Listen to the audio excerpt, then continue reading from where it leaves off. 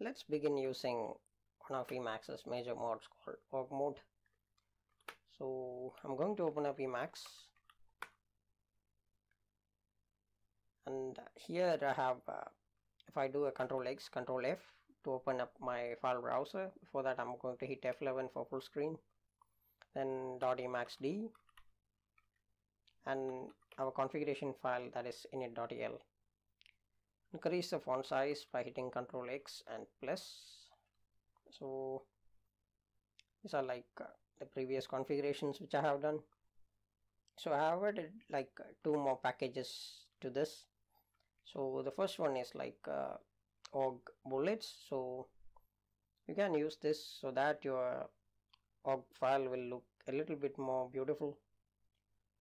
So here I have done like use package org bullets and made sure it will be installed with an ensure T, and have specified the configuration so that when I enter org mode bullets will be used. Similarly, org mode like superstar, this package is actually a bit newer version of org mode bullets. So the thing is, you can use this with similar configuration. You can use this as like this.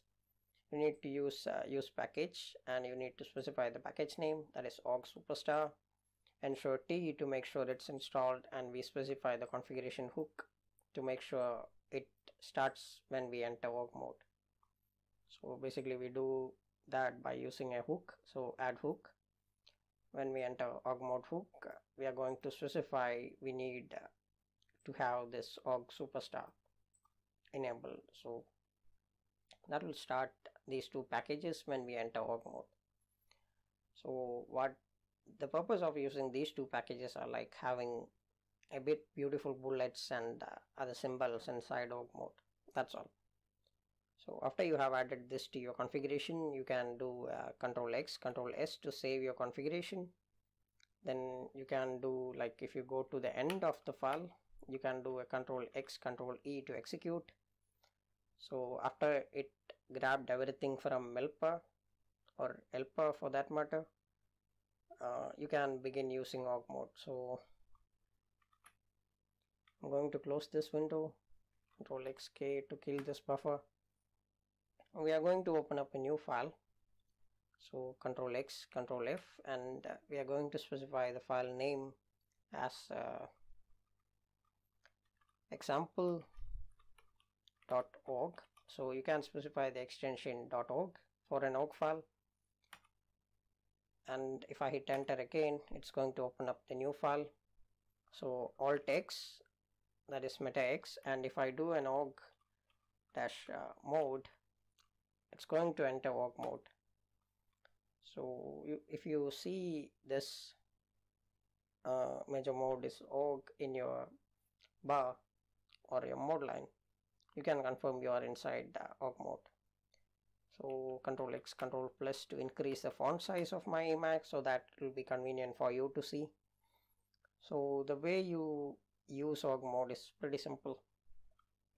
If you do like a star and followed by title, this will be your first level title. Then if you need like a first level title, again you can do a meta enter. So do like title 2, and if you need to start a second level title, you do 2 stars and you specify subtitle.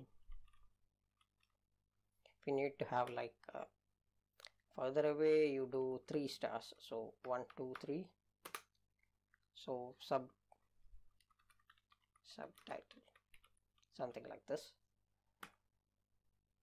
Then if you need to have bullets, you have like 2 options.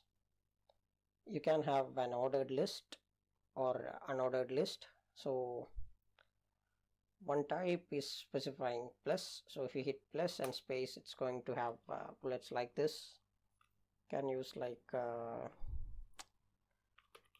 list 1,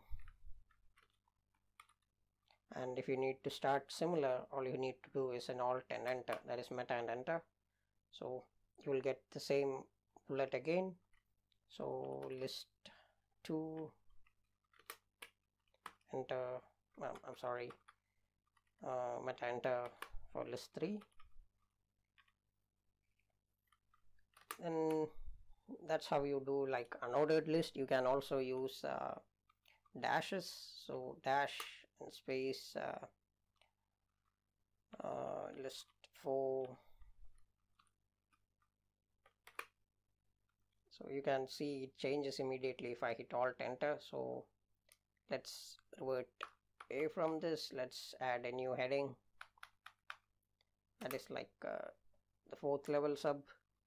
So sub 4, let me go down a little bit. So here I'm going to, after going down, I'm going to put these dashes for list 1 over here. And similarly, if I hit meta enter, you can see we have this. So list 2, meta enter for this one again, list 3. So that's how you do an unordered list. So if you need an ordered list, you can do something like here I'm going to create sub 5. This is going to look horrendous, but this is for demonstration purpose, so no problem. So you can specify the number 1, and you can specify like item 1, alt enter for another one, item 2, alt enter for this again, so item 3. So you can see like when we do an alt and enter, that is meta and enter, it automatically detects whichever is under whichever bullet we are using, that is whether we are having an unordered list or ordered list, and it's adapting accordingly. So that's how you use list, unordered or ordered according to your use case. Then if you want to put some links over here inside square brackets, you specify the URL. So https://w.google.com, something like this. And if I close that out, you can see it's just link. Besides, if I don't want the entire length, I can specify something like a description for this. So if I open up a square bracket again and I type like search, and if I close that square bracket and close that one more time, you can see it reduced. Like, so if you drag your mouse over there, you can see link, and you can see the link. So you can open up this link if you want, but not going to. If you want, you can do that. Then the next part is you can open up or collapse this entire thing. So if under title 2, if I add some text like text, and if I don't want to see this for now, I can hit tab, so it will minimize everything under that. So if I hit tab again, it's going to expand. You get the idea. Minimal version or fully open version according to your use case. Then inside org mode, one of another things you can perform are like to-do list. So I'm going to give 6 times and to do, to open up a to-do, and I'm going to specify the name. So let's see something like purchase, and we can hit enter. So we need something like pen. I can have this again, like I can have, these are like check boxes if you want. You can use a key binding to check or uncheck the box inside the box. So then you can specify timestamps. If you can specify timestamps like this. To insert a timestamp, you can do a control C dot. So control C and dot. So from here you can specify whichever date you want, and if you hit enter, it's going to add the timestamp like this. And the next thing is we have a basic org mode file setup. So if you want to export this to an HTML file, all we have to do is Control C, Control E, and if we hit H 2 times, it's going to export to HTML. If we hit C and F, it's going to have like exported to calendar. You have all these options for like latex, ODT, all these things. So I'm going to hit H 2 times. So currently you can see it's like it wrote the HTML file to that location. Let me exit out of Emacs first. So Control X, Control C. Do I want to save? Yes, let it be there. So I have this file called example.html. So if I open that up in a web browser, you can see we have this neatly formatted HTML file according to our specification. So we have this title number. If you want, you can remove that. You have the name of the author. You can remove that if you want. You have your timestamp. Then you have your list, and you have your title with number, all these things. So if you want to remove your table of contents also, you can remove that.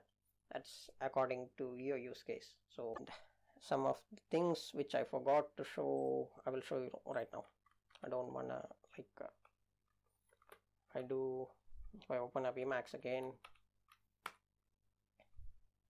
let me close my file browser and F11 for full screen. I'm going to open up that same org file.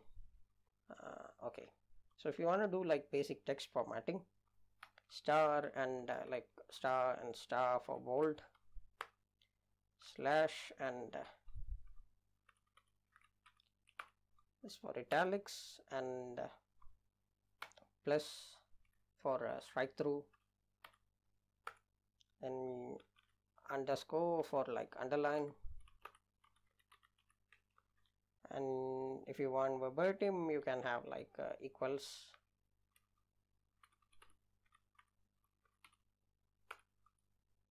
something like that. So these are like basic font formatting. So if I Control C, Control E to export this to HTML again, and Control X, Control C to exit out of Emacs, save the file, and open up my file browser. If I open up the HTML file again, you can see we have this bold text thing in italics. We have the strike through, have underlined, and verbatim. So you can use that according to your use case to make your org file or your content more beautiful. So inside org mode, if you want, you can do like presentation and all this stuff. That's entirely up to you. So this is like a fairly small version, like small demonstration of Emacs org mode. So if you want to learn more, you can go through some documentations. I will link some in the description. So I hope this one was helpful. I hope you all have a wonderful day.